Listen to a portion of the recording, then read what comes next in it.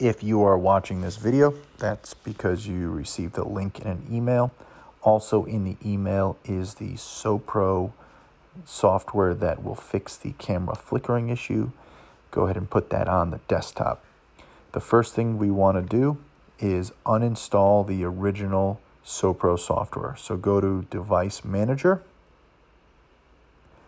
then go down to the Sound and Video Game Controllers tab. See the Sopro USB driver. Go ahead and uninstall that. Click Uninstall.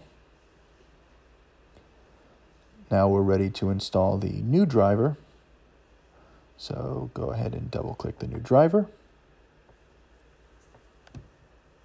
Click Next.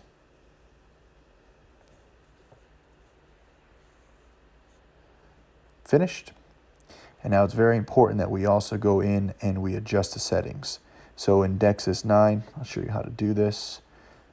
You can also do this in EagleSoft and Dexys 10, but ultimately the contrast needs to be adjusted for the new driver. So in Dexys 9, we go in, we look at the gear, click OK.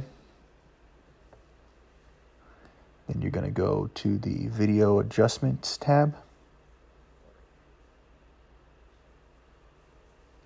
And we want to move the contrast from 30 down to 20.